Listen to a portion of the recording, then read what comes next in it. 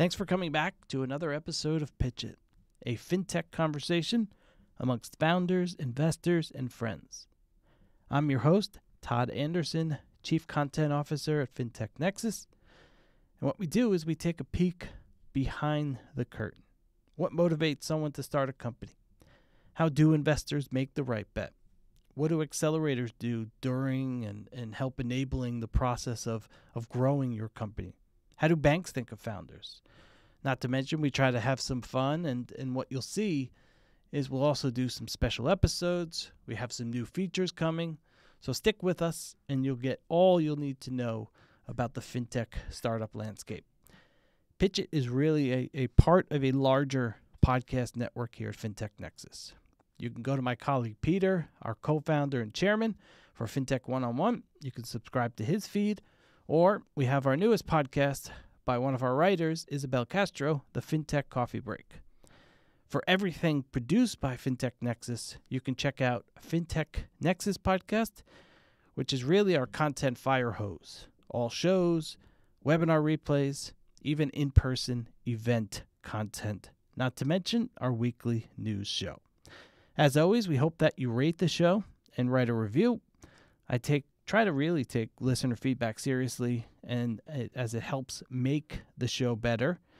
You can also follow the podcast and all of our podcasts on the feed of your choice, whether it be Apple, Spotify, wherever you like to listen, or come directly to news.fintechnexus.com. Now, let's get on with the show.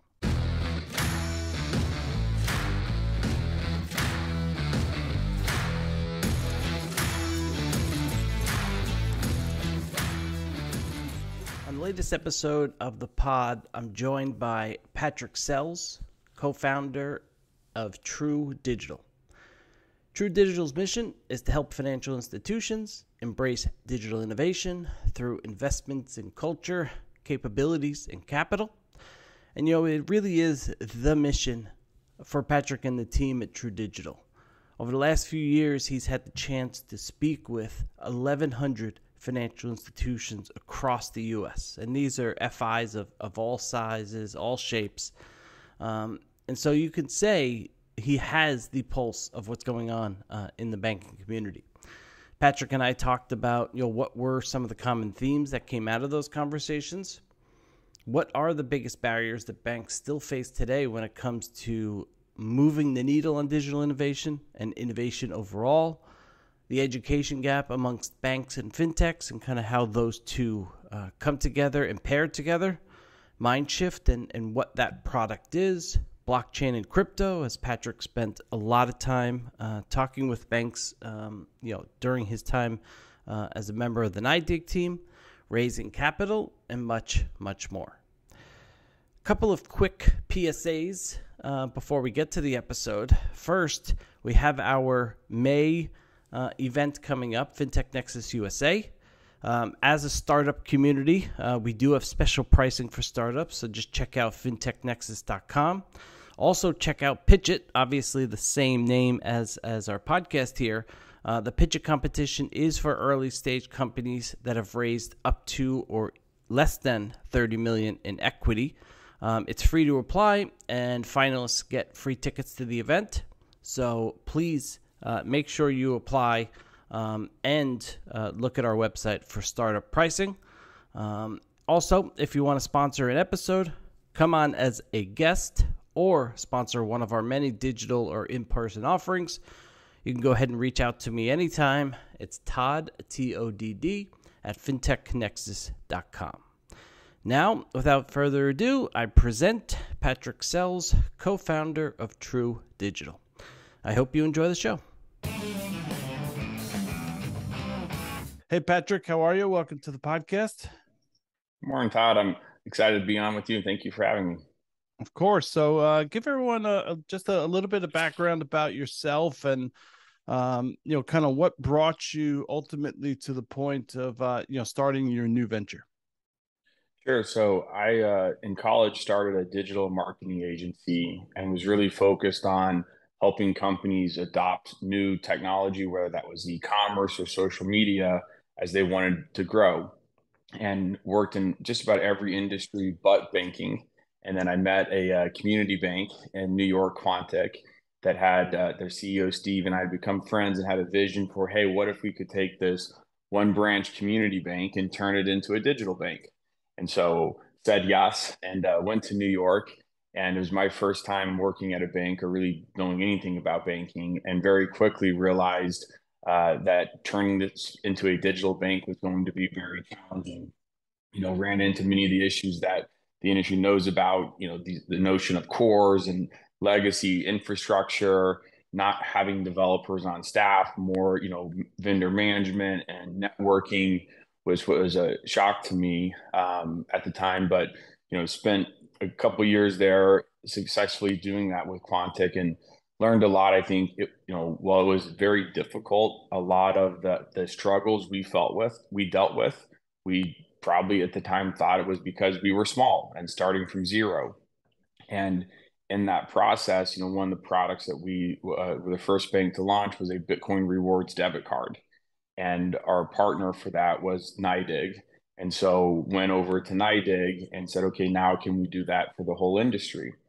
And NYDIG was an awesome journey and got to work with all of the major legacy providers, the cores, the online banking providers, payment companies, and talked to just under 1,100 financial institutions in 2 years.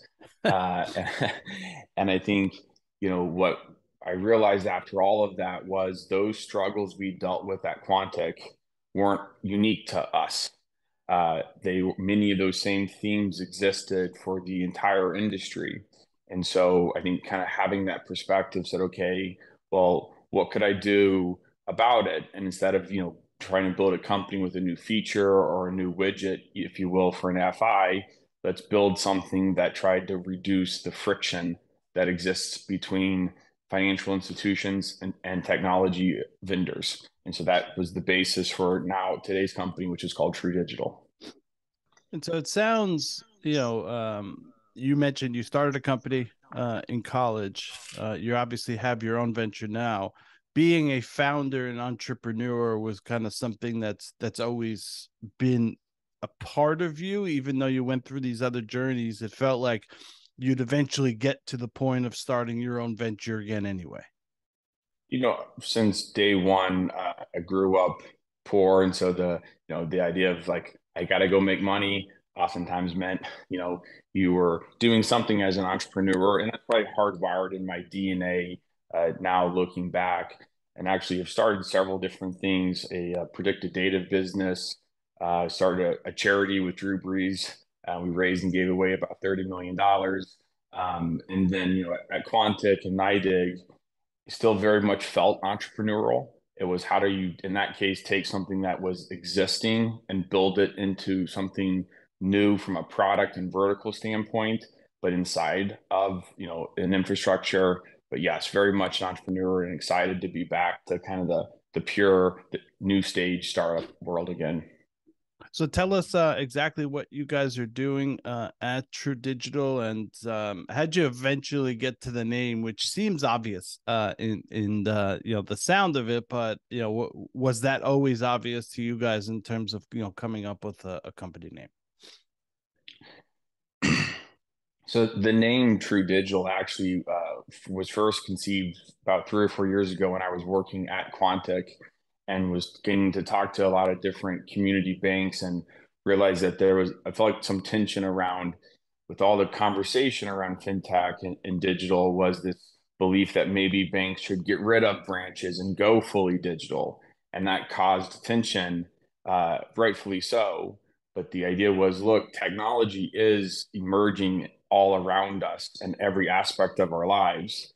And I think the thing any business needs to do, including this industry, is say, how can we harness that technology for the betterment of our employees and of our communities and our customers? And so kind of the origin of the name was discovering what your true digital identity is or should be as a bank, and how can you incorporate technology accordingly. From the business of what we're doing, it's, as I mentioned, it's about trying to reduce that friction that exists. And I think use an analogy of a Hot Wheels track, if you can remember those as kids with the little boosters that sped the cars up. We're really just trying to be a booster. We're not trying to be consultants. We're not trying to tell you what you should do or where you should go. One, there's a lot of great consulting companies out there that can help you do that. And I think, the exposure of talking to all of those FIs generally feel like many financial institutions probably know at least part of where they need to go to innovate. It's just, again, so dang hard. Um, and so, in particular, what we've built is a technology platform that will go live in a couple of months that helps bankers more natively understand the world of tech vendors. And so here, not just like the consumer facing tech, but it could be back office tech, compliance tech, really any part of the vendor stack in a way that's native to them. And so what we try to do from a data standpoint is present, information in a way that lets bankers know who to ask, what to ask, and when to ask uh, when it comes to the vendors that they work with. You mentioned in your open talking to 11,000 FIs through 1100. 1,100. Sorry, 11,000 would be even more impressive. Um, the A lot. through those conversations, was there?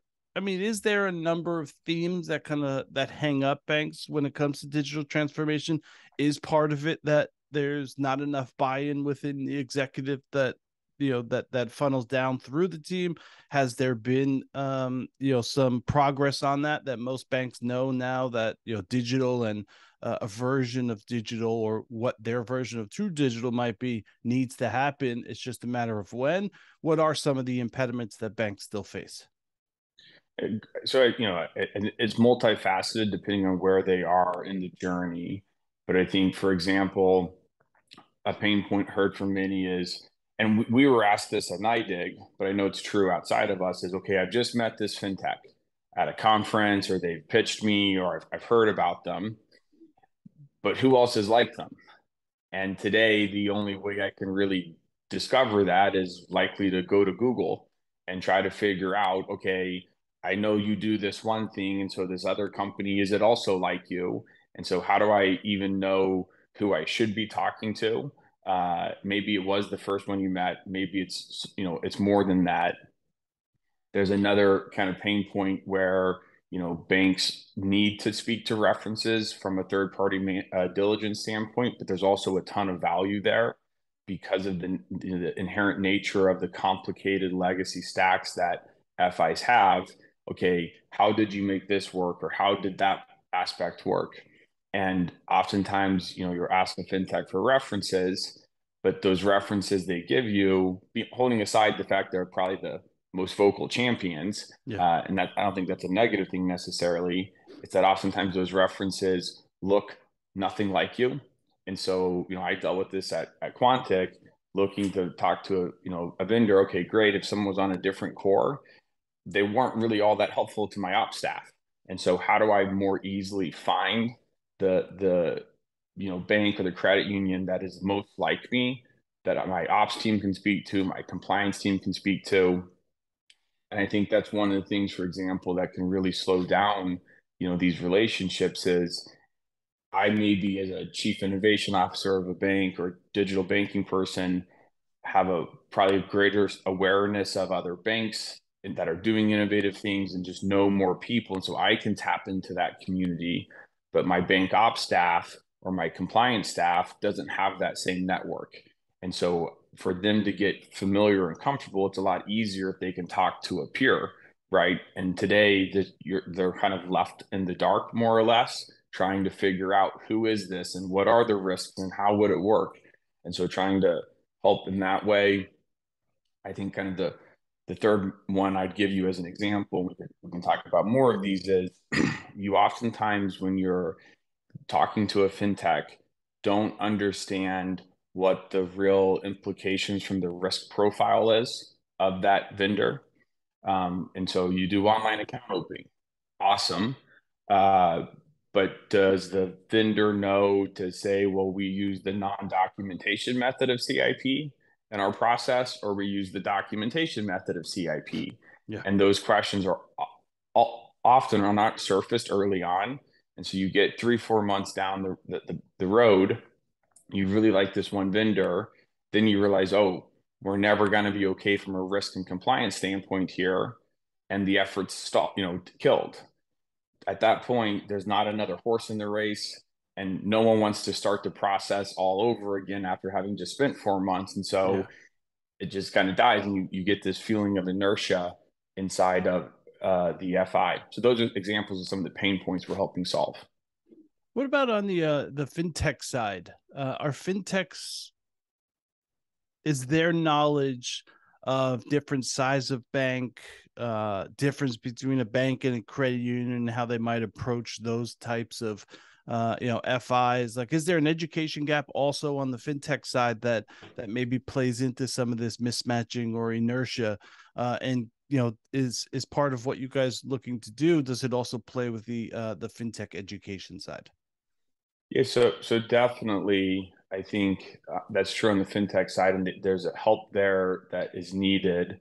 And oftentimes, the fintech salespeople, they know a digital banking person again, or it could be a lending person, whatever. They have a primary contact, but oftentimes their relationships at any one of their FI customers doesn't extend to that many different people and that many different functions. Yeah. And so they can't really help you get connected to the right people necessarily. And I think, the education for the fintechs, definitely needs to happen. And, from our perspective, we are exclusively looking to serve banks and credit unions. And so we're not as focused on the fintech piece of it. I know there's other players out there, like the ICBA runs a great incubator, for example, that helps fintechs learn more about banking. So different players, do different things. We're really trying to like be the translator for the FI.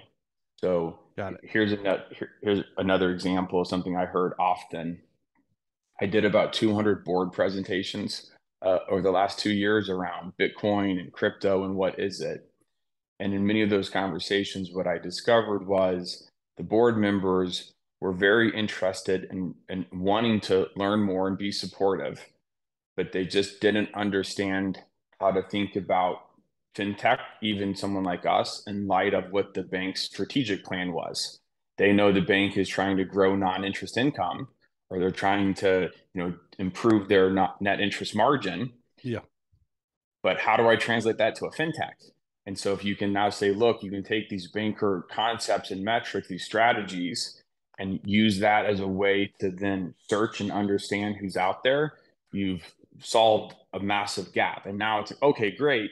Here, let's go talk to these vendors, right? And so that's another one of the things we're doing is kind of giving that translation layer for bankers. When doing a little bit of research for the episode, I see that you have something that you've launched called Mindshift. What is kind of the thinking behind that? And tell us a little bit more about that.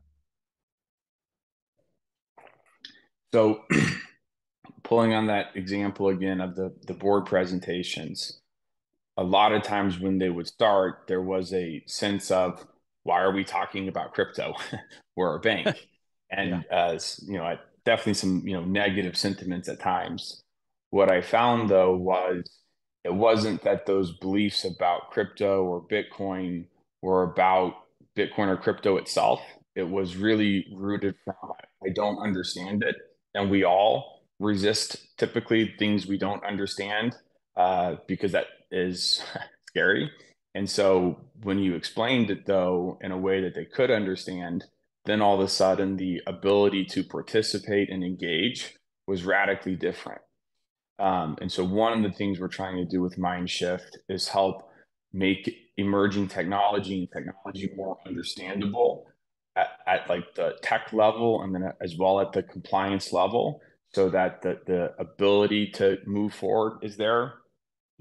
Banks don't have a lot of education around tech 101. Whereas if you live in the tech world, you understand it much better about like how the technology works and how it could work and how it could be used. I think the other example is that one of the benefits of this industry is most people have spent the majority of their careers working in this industry. Uh, Again, that a lot of positives. One of the downsides, though, I think from an innovation standpoint, is that means too often we're all working from the same set of assumptions Yeah. and we don't have disparate mindsets. And the most powerful innovation comes by when those fundamental assumptions are challenged or thought of differently because it rearranges everything. And so, how do we help kind of challenge and illuminate some assumptions? And how do we help give the education and the understanding about then some of the new technology to ultimately help shift a mindset? You know, the journey of banks and fintechs working together is kind of it's come pretty far. The last 5 or 6 years. Initially, fintechs burst on the scene. We're gonna take over banks. We're gonna take their lunch and whatnot. And they quickly realized, or at least somewhat quickly realized, that that wasn't the case. But we have a looming recession that we're constantly hearing about. Do you see any risk in kind of the recession potentially hurting the progress made?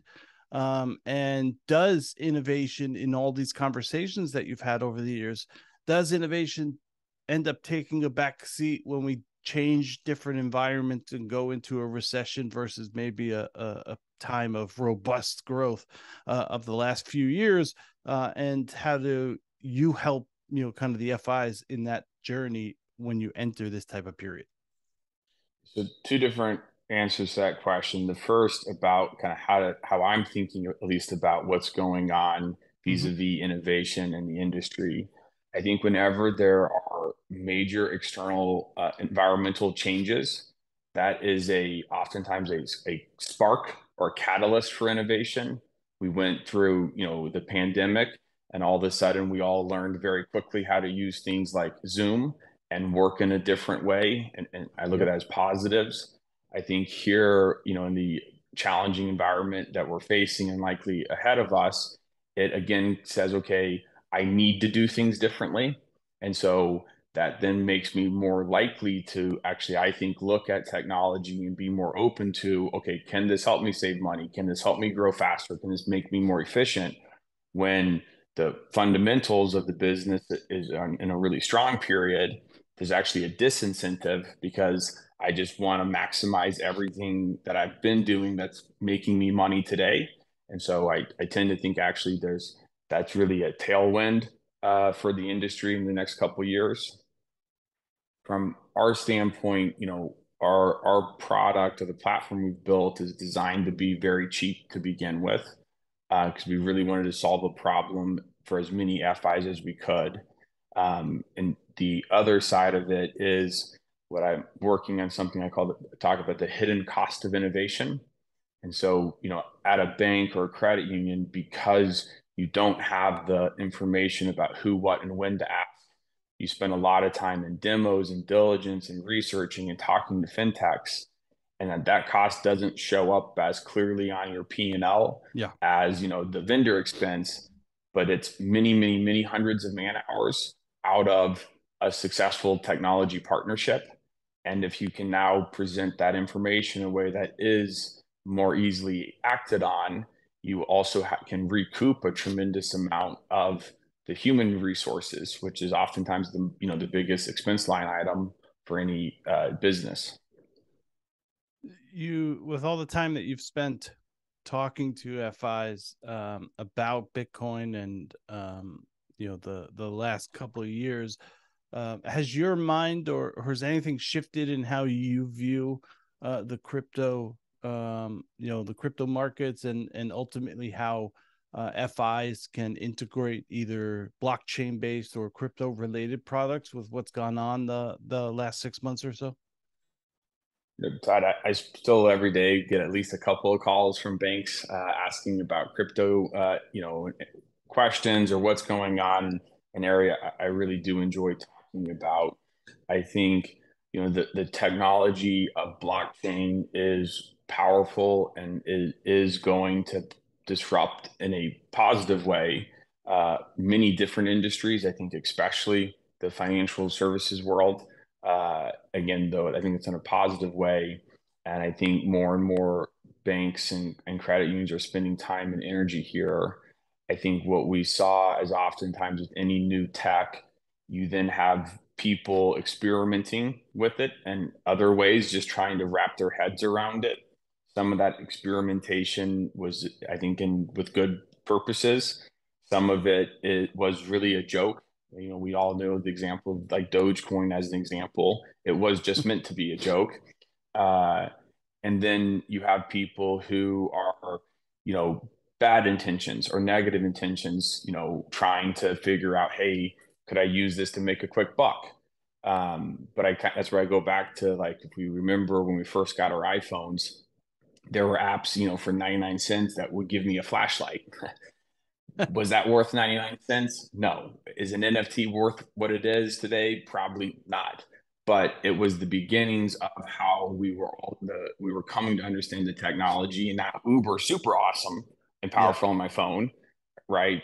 But and I think NFTs point to how smart contracts can be radically powerful. It's just the initial use case oftentimes is probably sillier than not, kind of like the flashlight app on our phones.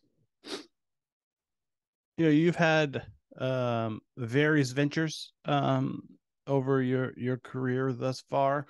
Kind of, is there a common lesson for other founders that might pick up the episode that you found is beneficial, whether it's when you started your marketing agency or some of the data stuff you've done, or even to your current venture, that you might be able to talk a little bit about for maybe the founder that might just be starting their company today? Sure. I grew up in a conservative Midwest, generally in a Christian environment. And one of the things that I still remember to this day, hearing as a teenager, was about a story of some missionaries who'd gone to Africa, and they would show up there and say, "Look, meet Jesus," and no one cared because they were starving. And when all of a sudden you said, here's you want food? Now let me tell you about Jesus.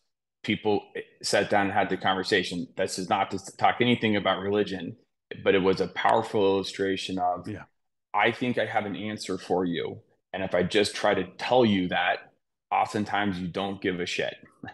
If I take the time to care about what do you need, and you understand that I know that and I care about that, then you're really interested in what I think I have that could also help you.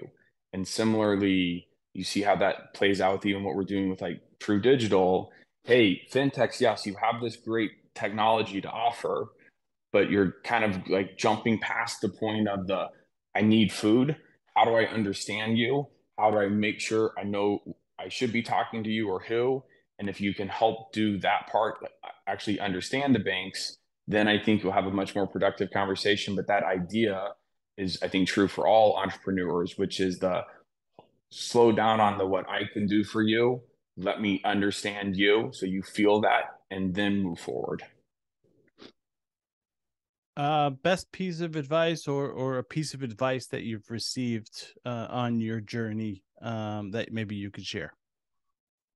Uh, it's a good question. I think, one of the things on us is that business is a learning competition. And what we want to do is be able to learn faster and better than our competitors. That's how you win. And so I think of that advice, even one, I oftentimes have sought as much advice as possible, but that piece of advice that someone gave me is pretty powerful in terms of how to think about whether you're a startup or you're a bank or you're any company. Understand that it's around how your team and you can continue to learn more efficiently and learn more than your competitors. That is ultimately the advantage. How big is the team today? Who are some of the people that you're working with, at True Digital? Today we have about 10 people on the team. I partnered with someone named Ryan Alfred. We had gotten to work together at NIDIG. He also is a serial entrepreneur and had started three or four other businesses. What's been fun for us in this stage in the journey is of those 10 people, everyone has worked with us at least once before, and on average at almost 2.7 different companies. And so being able to pull a team together of, hey, we all know each other, I know you, just the speed of which you can execute and operate is very different than when we think about those first companies and how hard that part of it is. And so 10 people, all people who know each other and work together, um, across engineering, design, marketing, product, partnerships, legal, and finance. So really all the kind of the main functions of the business.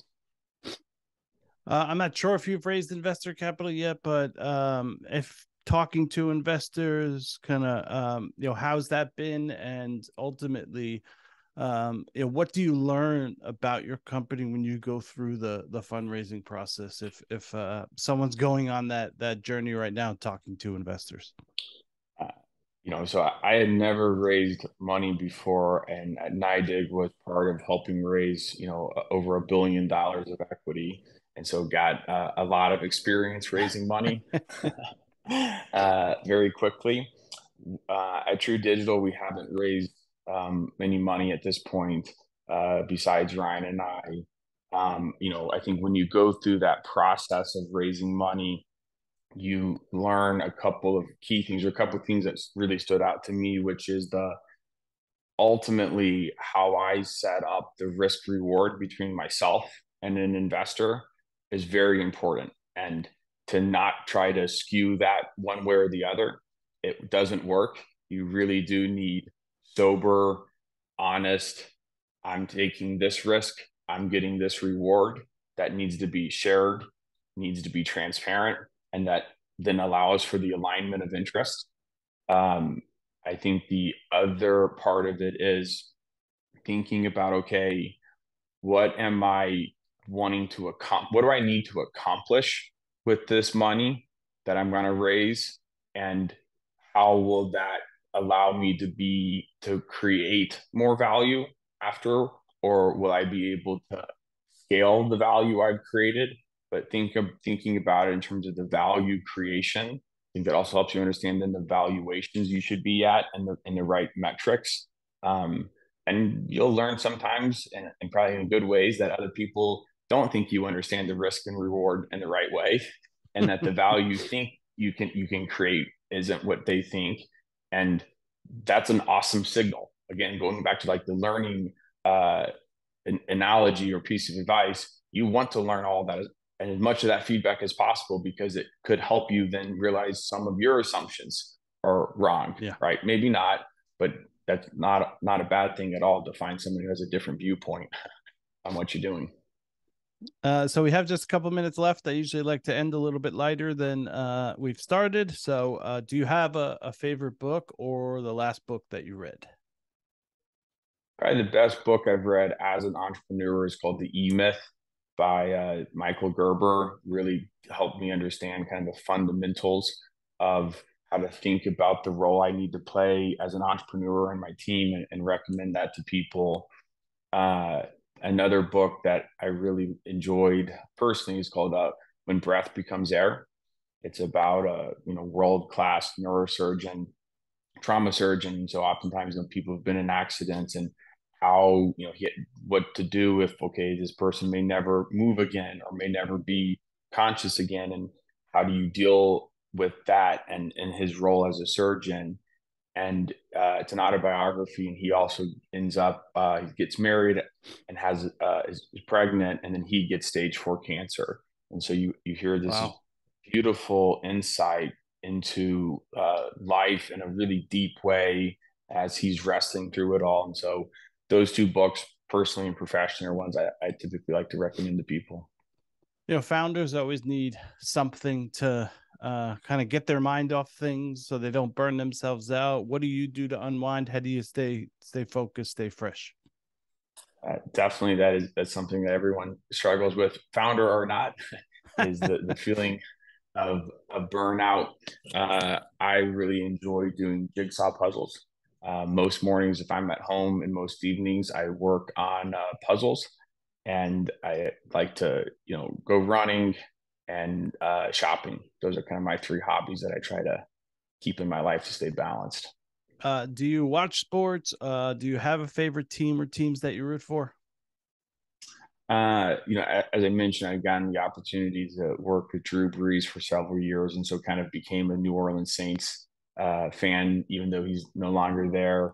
That'd probably be my default team today. Don't watch a lot of sports. I like to follow it in the news, uh, but tend to stay pretty How'd you preoccupied get with work. together with Drew Brees? That's a story for a whole other podcast. But we worked on a charity together called the Super Service Challenge, and just had a lot of fun with it for about 4 or 5 years. That's great. Do you have a favorite vacation spot? I love the beach, getting somewhere and sitting and not doing anything, especially when I can sit at a pool looking at the beach, having a cocktail. Uh, and so anything within those parameters makes me pretty happy. Uh, I also love going to Paris. And then final question, biggest inspiration in life. What inspires you? Um, I think the a belief that whatever, let me start that over. Yep. Um, Todd, I think I've always, rightly or wrongly, had a belief or a view that you could do anything, and and that's not to say like I could go have been an NBA basketball player, but that part of growing up kind of begins to teach you that there are certain ceilings or limitations around you about how you need to think about yourself or understand yourself, and there's reasons for that because you can't jump off a bed and fly as a kid, even Yeah. if you believe so, but that it's too easy, I think, to make that a default assumption about more and more things. And it's a lot of fun to think about what could I do if I challenged that or I tried or someone else or if a business did that. And so in some ways, simply the almost maybe boyish view of if you jump off a bed, maybe this time you will fly. Just keep trying that. Don't jump off a bed again, but try something else. And I love doing that. I love helping other people do that and being a part of that process. Well, Patrick, I greatly appreciate you giving me a few minutes today. If someone wanted to reach out to you or reach out to True Digital, how would they do that? Best way would be LinkedIn, very active on it. TrueDigitalGroup.com is our website. Patrick at TrueDigitalGroup.com is my email address. Would love to talk. And again, Todd, thank you for having me on today in this conversation. All right. Thank you. Good luck. And hopefully we'll get you back sometime in the future. Awesome. Thank you, Todd.